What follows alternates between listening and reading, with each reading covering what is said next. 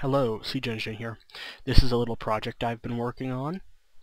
It's a top-down tile-based RPG game.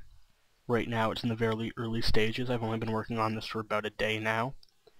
And not even really that. I've sort of been working on it on and off while doing other things.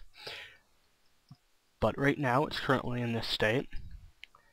I've built a little house here by my river, and I am doing that well. If you look over here, this little text that says air here, if I press E and Q I can move through them, and these are just all the different tiles I have in the game so far.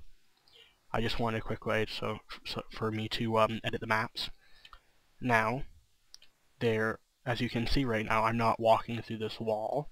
It's solid to me, and the reason for that is, well, each block has a solid parameter, and I cannot walk into blocks that are solid. And if I press F1, you'll see them. All of these different blocks here that are surrounded by orange rectangles are actually solid. I can change which ones are solid by middle clicking and right clicking. So there's that. There's also one other thing in the game, and if I press F2 you'll see it. These are tile events.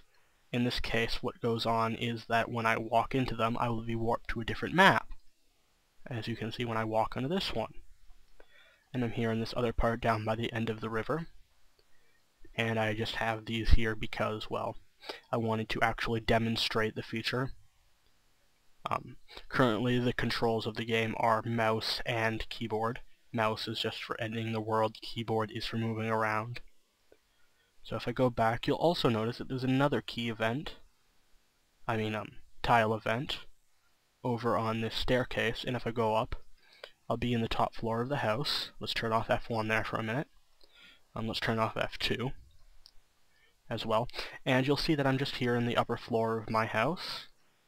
It's pretty basic right now, but again, I was just trying to demonstrate that this could be done, and that's currently the state of my game right now.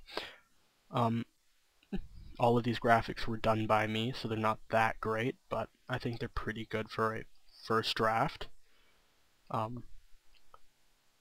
right now, this is the game. There's two things I'm working on right now. The first is I want to rewrite how tile events work, just because they're very inefficient right now. And the second, I want the maps to scroll, because I can only have 40 by 30 maps at the moment due to the size restrictions.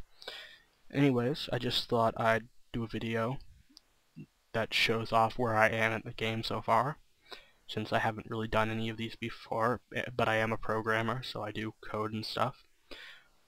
Anyways, stay tuned for more updates, and see you next time.